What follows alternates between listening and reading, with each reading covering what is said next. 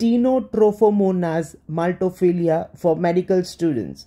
It is a gram-negative aerobic bacteria that can cause infections, particularly in individuals with compromised immune systems or underlying health condition. It is a non-fermentative, oxidase-positive, catalase-positive bacteria.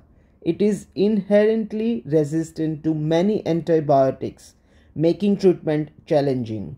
This bacteria is considered an opportunistic pathogen, often affecting individuals with weakened immune system, such as those with cancer, HIV, or those on immunosuppressive medications. It is associated with various healthcare associated infections, including respiratory tract infections, bloodstream infections, UTIs, skin and soft tissue infections. Patients with indwelling medical devices or chronic respiratory conditions or recent broad spectrum antibiotic use are at an increased risk of the S. maltophilia infections. It can be found in various environments, including water sources, soil, and healthcare settings. Nosocomial or hospital-acquired infections are not uncommon. Stenotrophomonas maltophilia is known for its intrinsic resistance to multiple antibiotics, including many commonly used in healthcare setting. Trimethoprim sulfamethoxazole is often considered the treatment of choice, but resistance can still occur.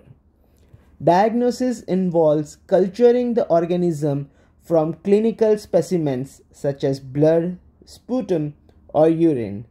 Identification can be challenging and molecular methods can be used for confirmation. Due to its resistance profile, treatment options are limited. Tailoring therapy based on antimicrobial susceptibility testing is crucial. In some cases, a combination of antibiotics may be used. In healthcare settings, infection control measures, including proper hand hygiene and environmental cleaning, are important to prevent the spread of the bacteria. As a medical student, understanding the characteristics, risk factors, and management of Stenotrophomonas maltophilia infections is valuable, particularly when dealing with patients in healthcare settings or with compromised immune system. Thank you.